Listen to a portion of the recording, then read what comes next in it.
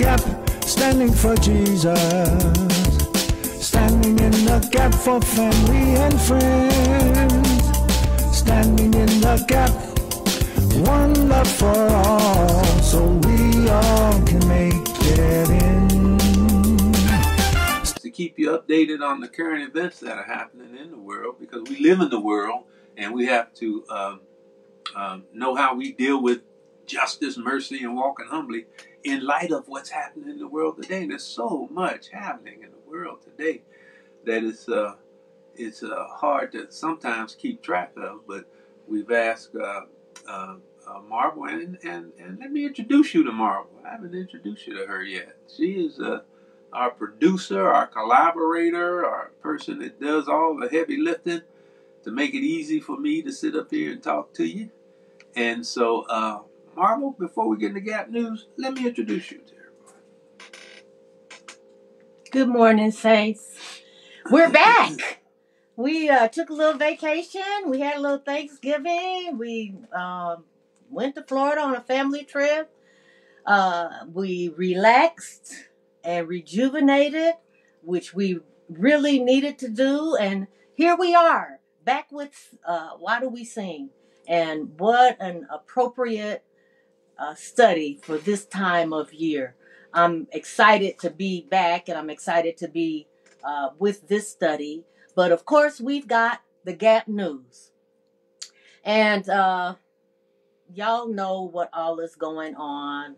In October 7th, Hamas started a war over in the Middle East.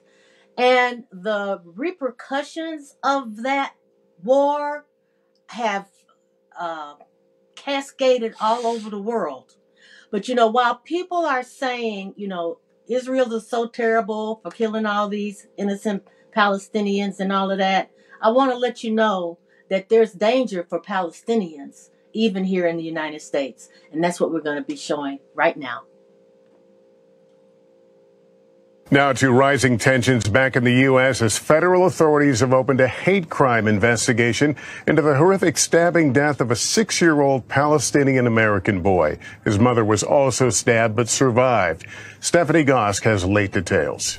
Allahu Akbar. Today, a mosque in Illinois filled with mourners for 6-year-old Wadia Al-Fayumi, a Palestinian-American boy stabbed along with his mother in their home, police say, just because they were Muslim.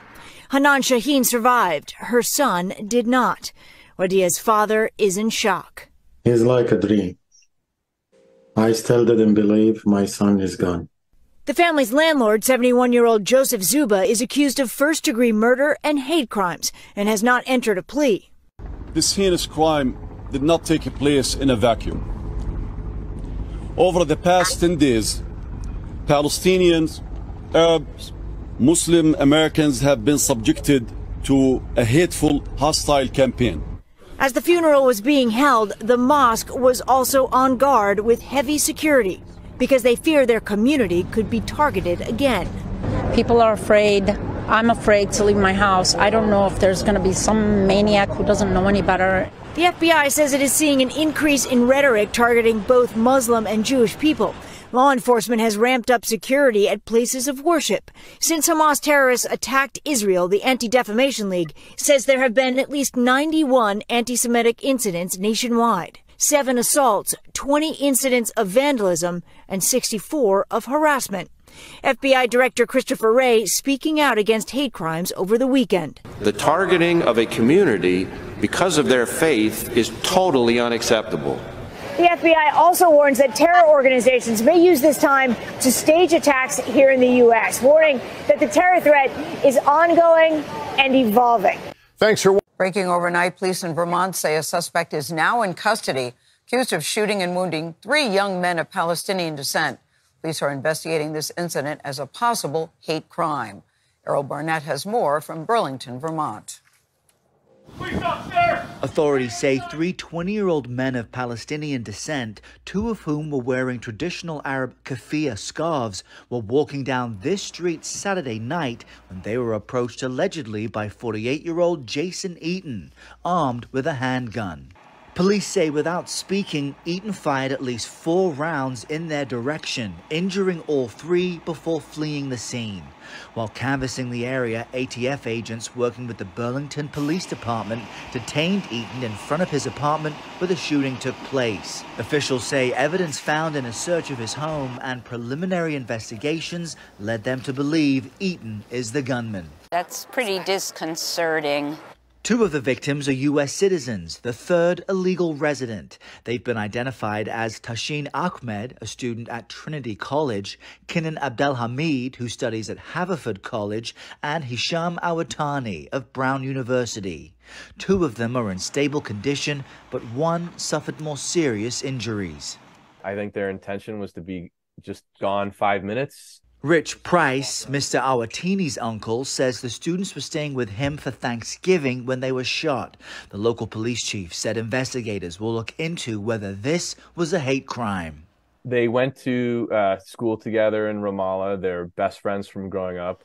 And it's just unfathomable that a happy few days would end that way. And now those 3 friends are being treated at the UVM Medical Center, which you see behind me. The suspect, Jason Eaton, is scheduled to be arraigned today on 3 aggravated assault charges. We expect to learn more when the mayor and police chief address the press. And Nate, just to emphasize how much attention is on what took place here, the White House tells us that President Biden has been briefed on the incident. We will stay tuned. Errol, thank you.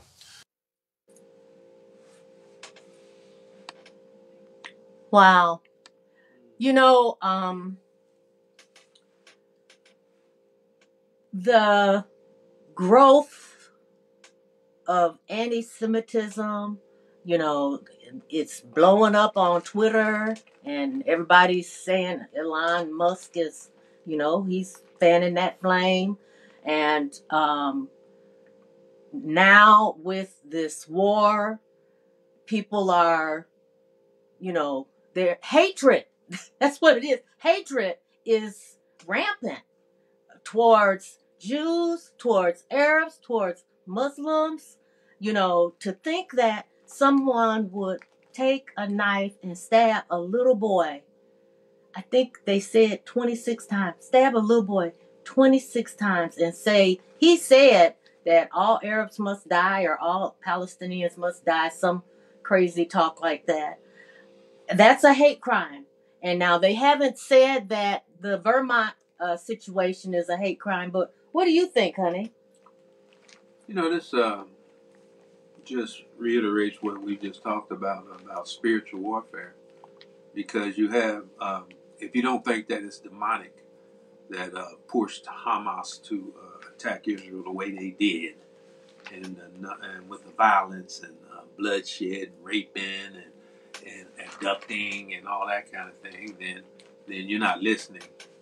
And because they knew what the response from Israel would be, and now that response is happening, you know, they want to cry foul for what it is that Israel is doing. You know, this is the kind of thing that makes it hard for you to choose sides and all that. So I just choose God's side as best I can. You know, then it's demonic also because of what's happening over here, what Marvel just went through with those people that don't have a dog in the fight. Okay, right, and way over here, and they taking it on themselves to do something. So big, it must be. It's got to be demonic, because why would you attack a little boy and stab him that many times to show that you don't like those people? This little boy did nothing to him. Nobody did, probably. And then you have this one guy jump out and shoot these 3 kids. I mean, it is demonic. We're in spiritual warfare. And if this story doesn't bring it home to you, then I guess nothing will. It really does bring it home. It is definitely a spiritual warfare moment in our Gap News. And we've got some people online. If you want to put any comments in the chat, what do you think about folks just, you know, you walking down the street and they shoot you because you're Palestinian?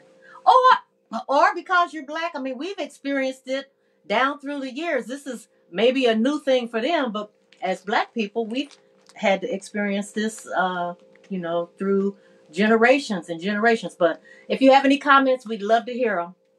All right. Well, we'll go ahead and get into our study. And we